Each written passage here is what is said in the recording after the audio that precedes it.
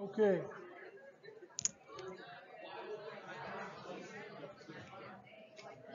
Okay, my wonderful students, let's get going.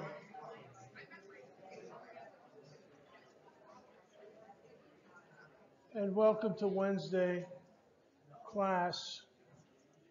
We're climbing the mountain, and we're going to talk about some energy concepts. But before we do that, I want to give you some news on grading updates. First of all, the Boxcar Homework 6 that I graded is ready to be returned. So for those of you that didn't get it on Monday, come on up. So it's, let's see, L's and M's, starting with, plus I have somebody that didn't put their name on it. I have no idea who that is. Vanessa Lomas, or Lamas, and all the way to Mikhailova and Niven, Emma Niven. And just come on up, everybody, from L through N. Vanessa Lamas? Vanessa, are you here?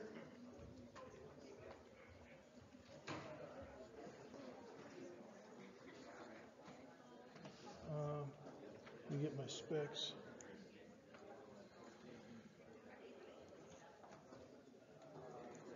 Maximilian Lambert. Are you in Mola's lab? No. The grader? Okay. Danielle Lawrence. Danielle. Rachel Lena. Rachel, where are you? Oh, there you go. Okay. Michael Leskowitz. Taylor Leslie. Taylor, are you Taylor? No. Hold on. I'll get to that. I'll hand it to you if it's Shaquan Lewis. There you go. Kevin Lynn.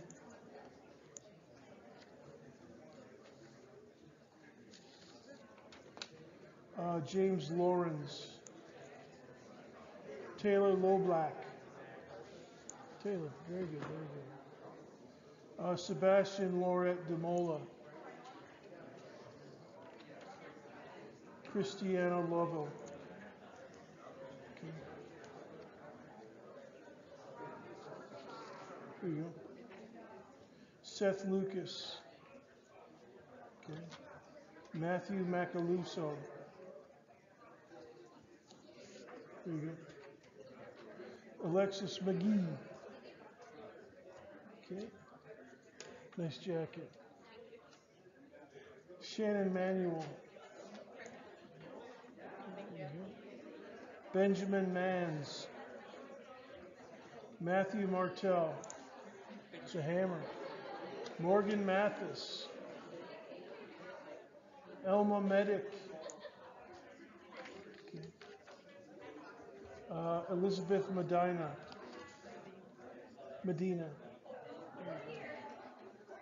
Anastasia Mikhailova. Okay. Daniel Miller. Chelsea Minor. Look. Leanne Meyer. Dominique Mobley. Gina Musia. Christian Nguyen. Emma. What was your last name? Lawrence. Danielle. Here you go. My last name is Felix. Leah is N-I. I don't have yours. Oh, maybe that's the one without the name. Is this yours? No, that's not right. I had mine in black pen. Must be in the other pile. No, wait a minute. This is no name. This is mine. It's not mine. Did you say Lucia? Oh. No, I don't have any Lucias. Are you in? That must be in the wrong pile. you're supposed to be in my pile. Did I already give it back to you? Oh, you might have. I don't know if you said my name or not. I didn't really hear you that well. The homework. Yeah, that, I don't have that. No? Okay, then I must already have it. Okay. All right, students, if you, if, okay, the more you talk, the less homework you're going to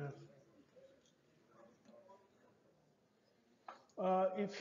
If your name, I got a paper up here that has no name on it. So if you're in my group and I didn't call your name out, come on up after class and see if you can identify it.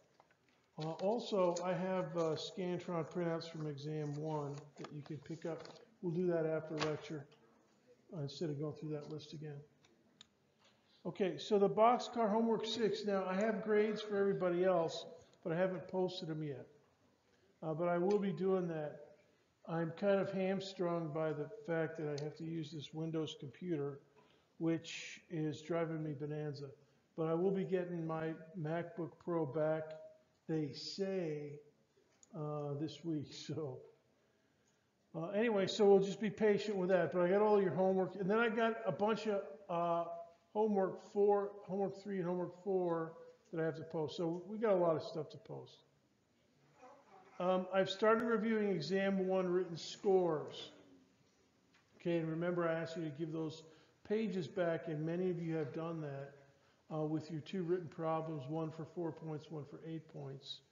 And I've reviewed the scores of everybody with last names A through G this morning, and I actually uploaded it into the grade book. You may have noticed it if you're in this group. But anyways, there's no discrepancies. We're just double checking some of the scores, but this first group, everything looks kosher. There's more to come, so just be patient with me on that. You may see that updated by the end of the week. All right. We have clicking updates. What is the drop add, or what is the withdrawal, the W? It's late, 20th, so that's after spring break. So if I get all your stuff updated and squared away and righteous over spring break, then hopefully nobody in here is thinking about taking a W, but if you are, I'll try to get all that squared away over spring break, if not sooner. You know, as I said, I'm kind of hamstrung by this Bill Gates special up here. All right, so is there anything that you want, is there any question, grades related, that you want me to review? Yes? If we lost our 2 problem fix, like we didn't turn it in the second time, are you going to give us a 0 for that? No. What I'll do is I won't be able to check it. So you have a score right now, right? Yeah. So the question was, if you didn't turn in your 1 page with problem on the front and problem on the back, total of 12 points possible, you can, if you do find it, you can turn it in, and I'll double check it. If you don't find it, the grade will stay. And so far, nobody's grades are changed. So we're just, I'm just being, as they say in the lawyer's office, from an abundance of caution.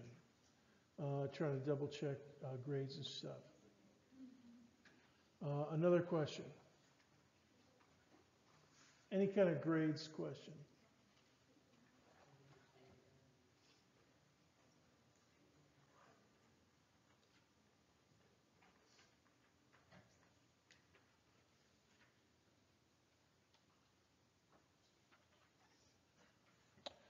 Okay, let's keep going. I have this comment. You might want to jot this down. And I suspect that this is from somebody screwed up in GroupMe, because I saw a huge number of people with this exact formula, and it's bad. It is completely wrong, and you lost points if you used it. All right? You were trying to use this, but you didn't quite know what you were doing to get delta P for the boxcar X and the elapsed time of interaction delta T. So you use this other formula, which is crap. All right? I mean, there's no other. So whoever put that as the first person to type that in on GroupMe, you can track him down after class and deal with him. Question. So it's, I don't know what that formula is, but to find the change in momentum, you would have just calculated both of the momentums using the two different velocities and find the difference between. Yeah, the question is, would you have used the two different velocities to calculate the change in momentum? And the answer is yes. And so, but see now here, look at this. This has got a trace of something righteous. You know, the mass of boxcar X, 10,000 kilograms, right? And then there's an attempt at a delta V, which is what you were asking about, and that is correct. However, delta P subscript X, or M delta V, mx times delta V subscript X, which is what this other equation is attempting, those are good, but you have to do it right. The final velocity, remember, when you have a delta, it's always final minus initial, whatever you're delta-ing. You know, it's a difference. The final or the later minus the earlier or the initial. Right? So this thing has a subscript. I mean, this is apples. Boy, I'm starting to sound like my mother. Apples and oranges. Don't mix apples and oranges. But anyways, the numerator here is mixing apples and oranges. V subscript X. Okay, what that tells me is, and that's a capital X, the velocity of the X boxcar X, but which one are you talking about? Are you talking about the initial or the final? And then then subtract, and then V subscript F. Well, first of all, V subscript F is out of position, and you don't even know which boxcar you're talking about, at least in that formula.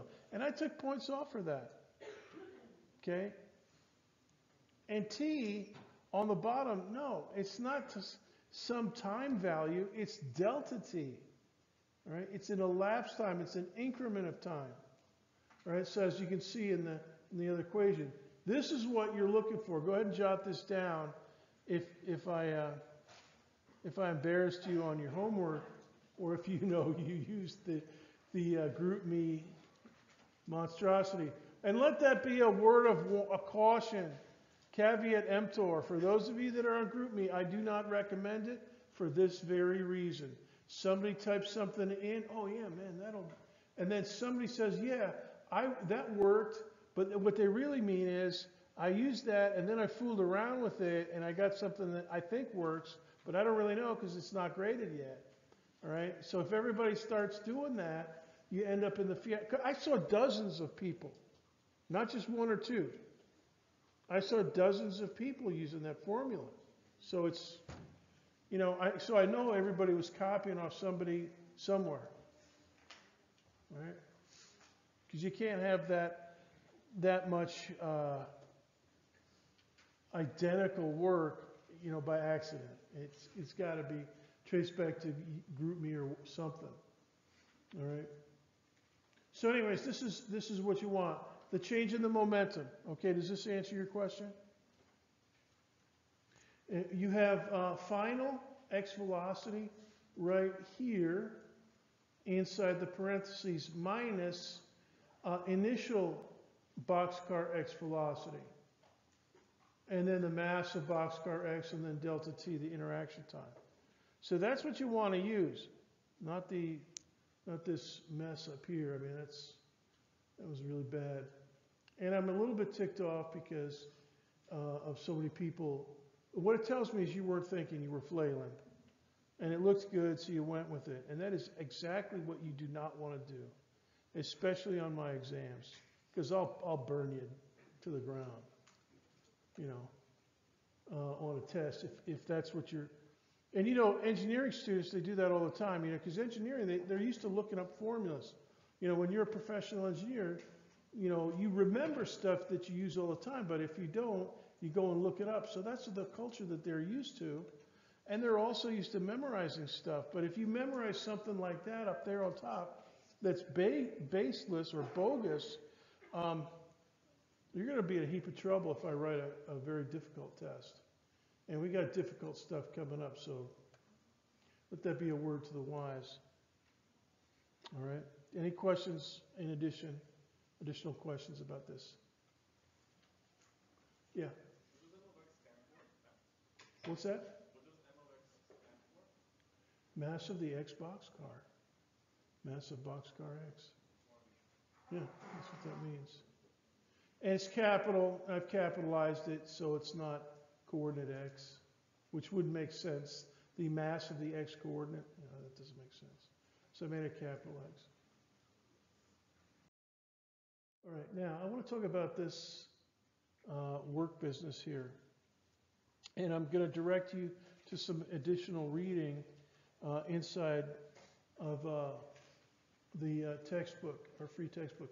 Now we know that this formula up here, F parallel times delta S, that means the component of the force, the net force, that's actually parallel to the displacement delta S, no matter what you got. Now if you're on a ramp like that blue ramp, that's got a, it's basically a right triangle, the component F parallel, whatever it happens to be, 2.73 newtons or something, down the ramp, and that's the W parallel, that's the weight parallel component of the weight force down the ramp. That's going to be constant on a plain old ramp.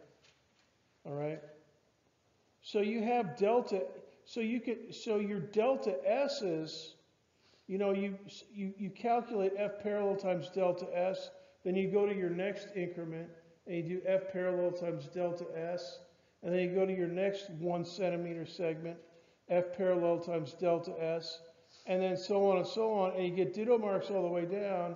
And if it's a plain ramp like that, F parallel is going to be a constant.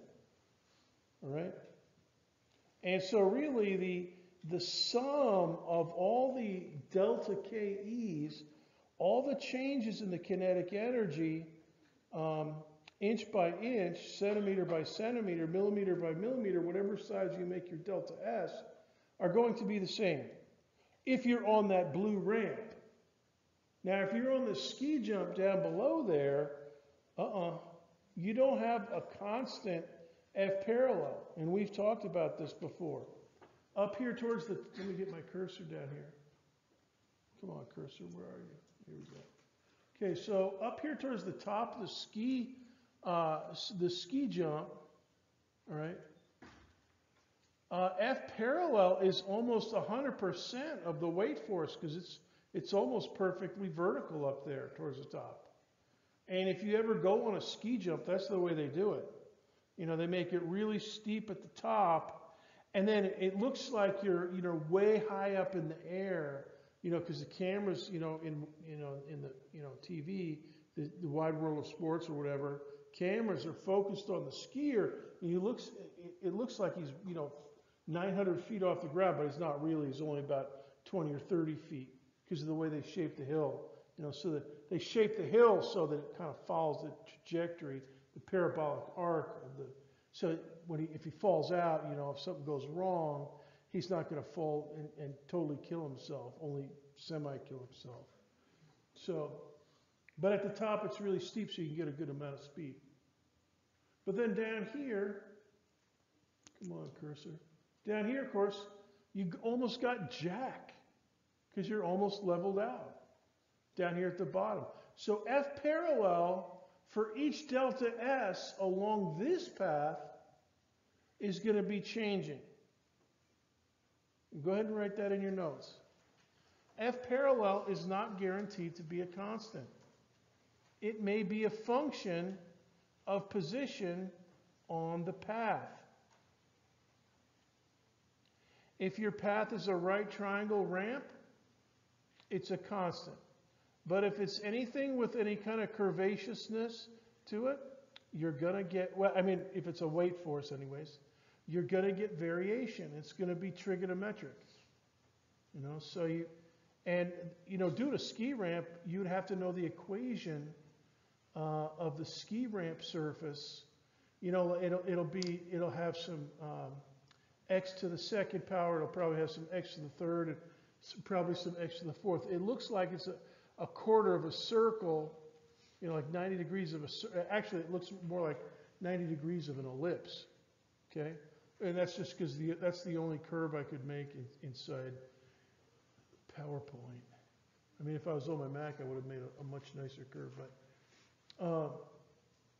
But on that one, every time you calculate F parallel delta X, you have a different F parallel. Right? So there's variations on that. So as a function of S, your position along the path, okay, delta X being an increment of that coordinate S along the path, you're going to have to calculate a different F parallel. All right? And if you've ever seen that movie, Hidden Figures, that's one of the tasks that they're trying to calculate re-entry trajectories for the Mercury capsule with John Glenn in it and stuff, and they're double checking it with a human, Katherine Johnson. And one of the things that they do in there is that they're calculating this very kind of calculation, something times a delta S. Except for them, the delta S is in this enormous trajectory through the atmosphere, just like what we saw with the space shuttle. Those capsules, they probably didn't start to deorbit over the Indian Ocean, but they probably started over the Pacific Ocean.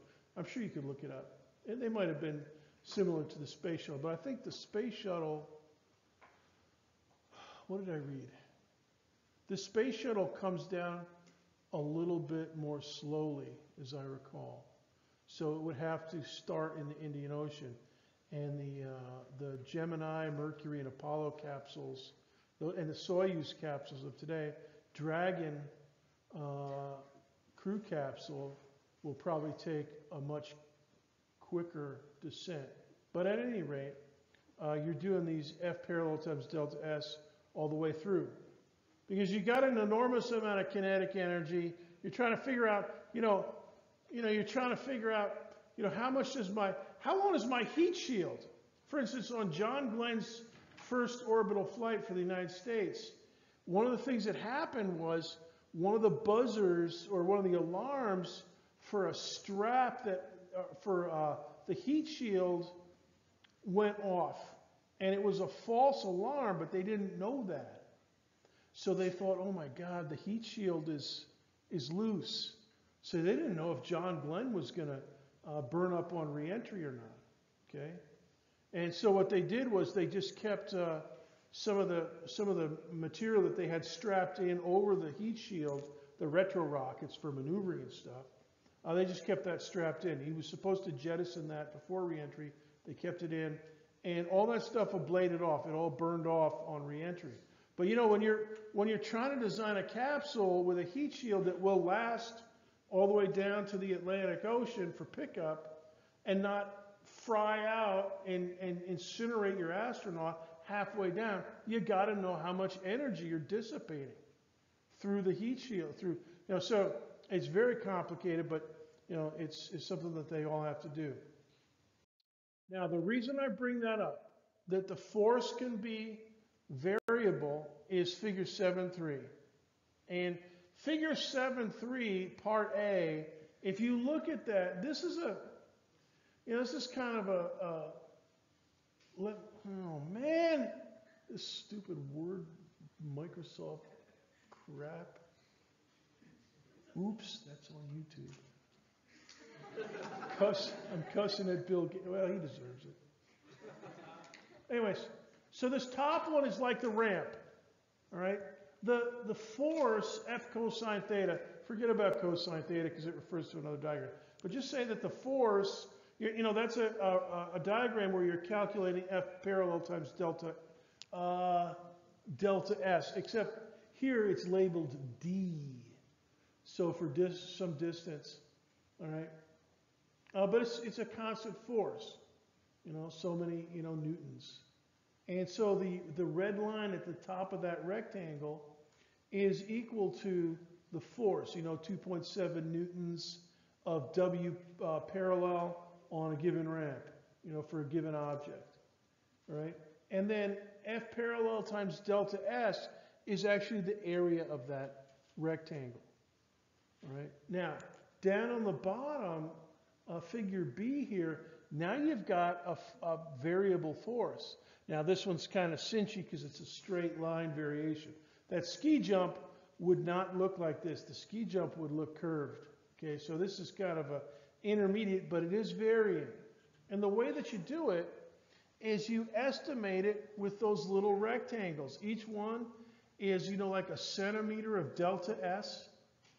And then, the height, so you go up to, you make your rectangle a certain width, and then you sketch it in up to where your force comes across. And then you take, like the midpoint of where the force curve, that red curve, the black curve, cuts across the top of your red rectangle. Okay, and then you calculate that. And then you go to the next one. And then you go to the next one. Now, the way that you do this on a computer is you do it on a computer. And raise your hand if you've had calculus class. Oh my goodness, quite a few of you. This is an integral. You're calculating the area underneath this curve. And this is how you do it numerically. And what Katherine Johnson was trying to figure out was how to do this numerically. And she did it, she basically had a bunch of fancy adding machines. She wasn't on a regular computer. So she was double checking this big monster IBM computer that John Glenn didn't really trust. He trusted Katherine Johnson. And so, but it's basically this. This is called, it's got some fancy names, but it's something that we physicists do all the time. Numerical, just estimating the area underneath that curve. And the area underneath that, and it's not much of a curve, it's a straight line, it's a constant slope, so that was kind of cinchy. And you know what else? On this one, you could actually do a triangle and a rectangle to do this one exactly, because it's a straight line. But if anything's curved, you just do your rectangles and, estimate, and, you're either above or below the true value. But the closer you get, the better, the smaller your delta S's are, the more accurate you're going to be. Question? Can't you get the exact area using the area of a trapezoid? Yeah, the area, but you could do, for this one, yeah, you can use, the question was, can't you do the area of a trapezoid to get the exact area? And the answer to that is yes. It's just like a velocity triangle that we were doing earlier in the semester. Starting with a certain amount of speed and then building it up at a constant acceleration.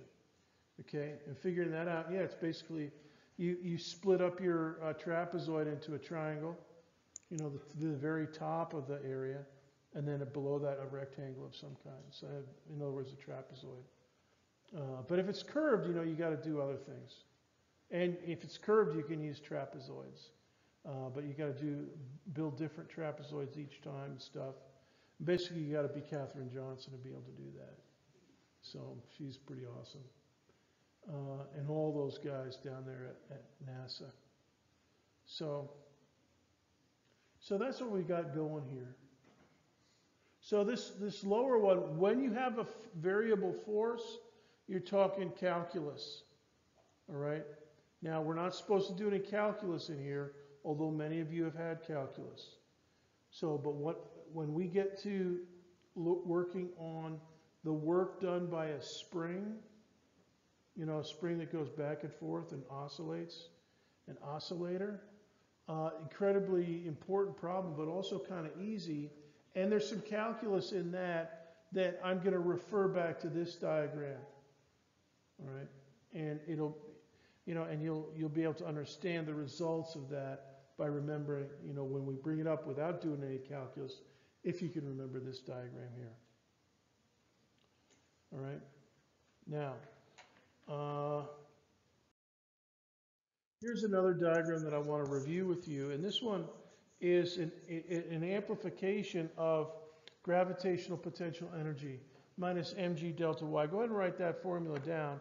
This one is encoded with the minus 9.8 meters per second squared in the symbol G. All right? And we have a minus sign out in front. Now, if we were doing the work done by gravity in free fall, you know, when you're coming down, gravity is doing positive work. You're gaining more and more kinetic energy. All right? So mg is your weight force. Delta y is negatory. All right? So mg is downward. That's negatory. Delta y is negatory because you're going down. So mg delta y, the work done by gravity, is positive on the way down. All right? You're gaining kinetic energy. All right? Now, on the way up, it's the opposite because delta y is positive. All right? So delta y is positive. Mg is still downward. They're opposite directions. So you have a minus sign that doesn't cancel with anything. So your work done is negatory, and what that means is you're losing speed. You're losing kinetic energy. Delta Ke is negative. You're losing kinetic energy. You're losing speed on the way up. And then, of course, when you get to the very top, you've lost all of it, and you start coming back down again. Now, Rachel, question. So you're saying for this, the G, you don't have to like plug in -9.8 because No, you do have to. In this symbol, I'm saying that that is not replaceable with 9.8, but with negative 9.8. and still the negative in front of the MG. And still the negative in front of the mg. Mhm. Oh, by the way, that was another error I saw a lot. A lot of you guys, I should have put it on the slide, but I didn't. I dinged a lot of you guys for not using negative 1.1 meters per second for boxcar 7 correctly in your formulas. You just willy-nilly put minus signs in there, and then you ended up having the reaction force backwards. You know, there's an awful lot of people that had a positive rightward reaction force on boxcar X, and that would have sped up boxcar X, but boxcar X slowed down, way down. So it had to have a reaction force back to the left, and many of you biffed that. Anyways, so minus mg, so the work done by gravity would be regular mg delta y. Go ahead and write that down. Work done by gravity is mg delta y with a minus 9.8 in place of g. Okay? Mg delta y. Now, the potential energy is the opposite of that. And Rachel, that's why we put that minus sign in the formula out front. So there's one out front, explicit, and there's another one implied, implicit, in the symbol G. All right? So you got to keep that in mind. All right? Now, what this means is, if you're going upwards, delta y is positive, G is negative, and then this minus sign makes everything positive. So on the way up, minus mg delta y increases. Kinetic energy decreases by the exact same amount. So make a note of that. The gravitational potential energy increases on the way up, joule for joule, with the kinetic energy decreasing. So whatever the kinetic energy loses, it goes into altitude. It basically goes into delta y. All right? And that's why, when the shuttle's landing, they're basically trading altitude and kinetic energy, and then trying to ablate all that extra energy into the atmosphere as heat, which they have famously done amazingly. The space shuttle is an amazing machine. They're all retired now, but boy, oh boy, if they ever have to come out of mothballs, quite a machine, yeah. So on the way down, GPE is negative then? Yeah, so on the way down, let's look at that. If you're on the way down, okay, delta y is negatory, and then you got minus 9.8, so that's negatory, and then you got a third minus sign out in front. So now you got negatives all the way through. So that thing is negative. You're losing potential energy. You're losing GPE because you're gaining kinetic. All right? It's saying that the ground is zero, or wherever, you can set zero to be anywhere you want, but usually the ground is good. Or maybe, the long straightaway on this picture might be a good place. And then this dip right before the straightaway, that'd be like minus, 2 meters or whatever it is. And then the top of it would be, like positive 6 meters or something.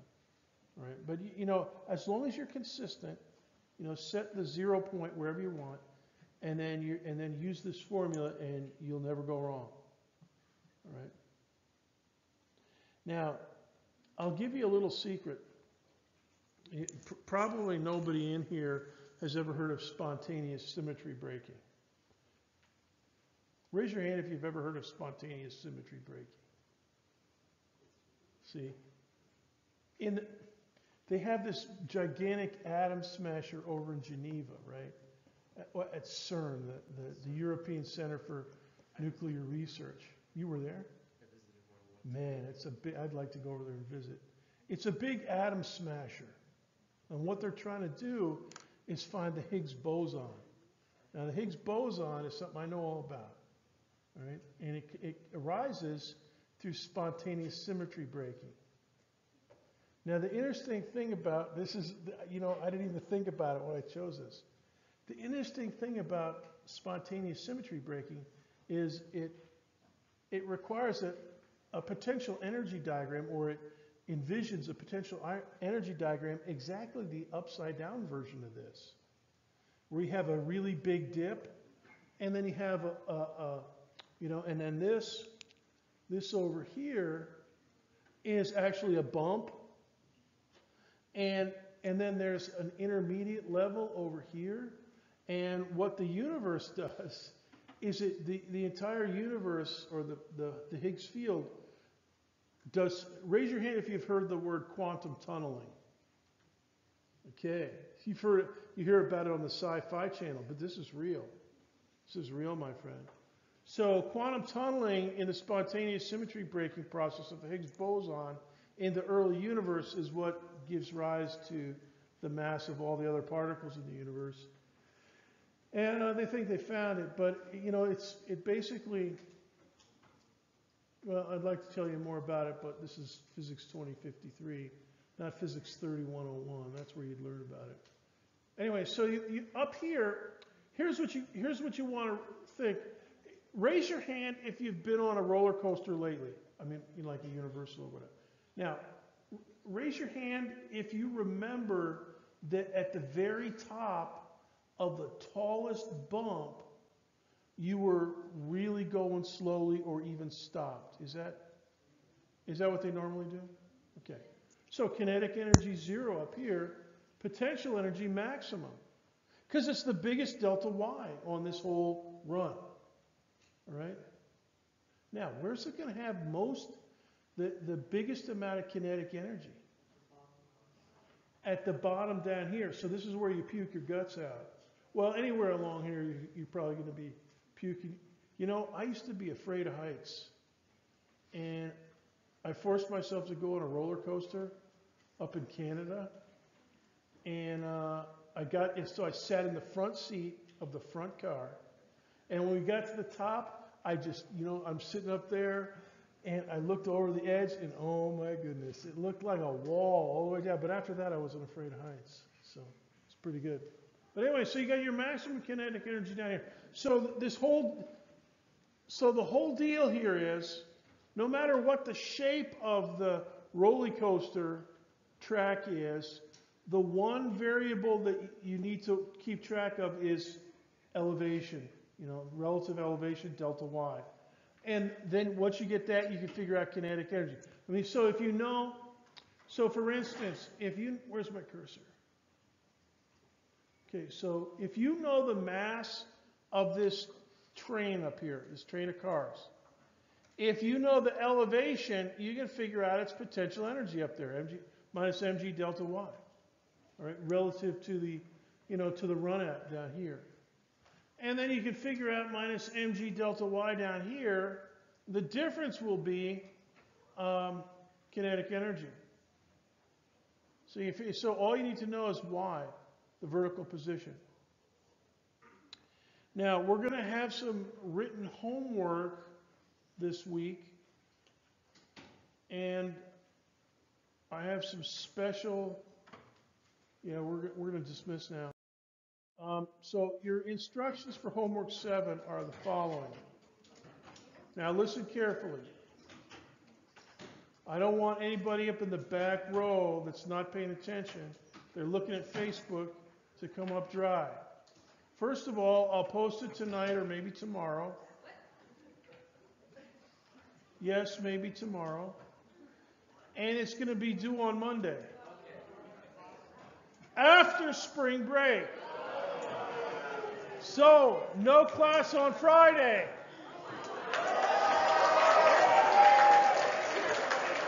You get that up there?